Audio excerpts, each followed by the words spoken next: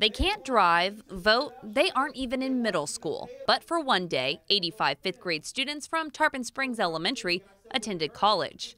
St. Petersburg College's Tarpon Springs campus worked with the elementary school to host a Commit to Complete Class of 2021 event. Setting goals early on is so important, and it's great to have the elementary students here. Today we've been working on different things. We've been telling them about what education can do for them, where education can take them. The day featured guest speakers, breakout sessions, and career exploration. The experience encouraged students to think about a career they are interested in, like becoming a lawyer.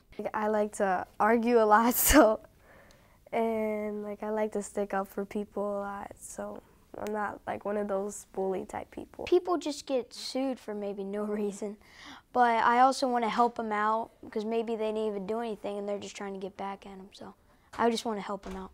But not all students are going to be doctors or lawyers. There are going to be a lot of different things in life, and this college that we have in our local community offers a lot of different avenues for our students. No matter what job students chose, their teacher, Beverly Billerus, wanted kids to think about the role that education plays in helping them achieve their career goals.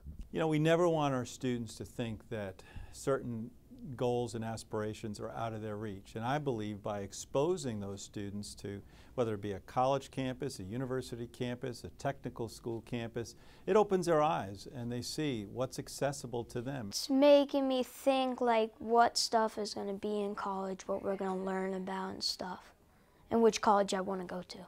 Fifth grade might seem a little early to start to think about higher education. But Billerus says introducing the idea to students before the distractions that come with middle and high school help them become more realistic about what they hope to become. I think the earlier we plant that seed, you know, some of the students that I have, depending on their backgrounds, that's something that they see other people doing.